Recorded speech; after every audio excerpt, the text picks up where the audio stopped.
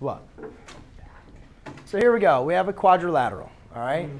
The main important thing that you'd like to be able to know for this, Jake, is again it has 4 sides. So therefore, by plugging in our formula, n minus 2 times 180, 4 minus 2 times 180 degrees. Therefore, 4 minus 2 is 2. 2 times 180 is 360. All right.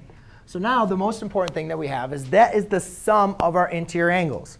So that means this angle plus this angle plus this angle plus this angle equals 360. It's the sum. So we're going to be adding each one of these angles. So I have 3x plus x plus, what do these little boxes represent? What measurement? 90 degrees. So you can say plus 90 plus 90 degrees.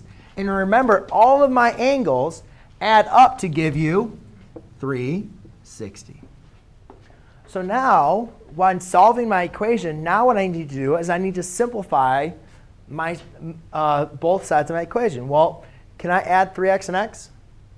Yeah, I can simplify that to 4x plus 180 degrees equals 360. Now, I subtract 180. And therefore, I have 4x equals 180 degrees.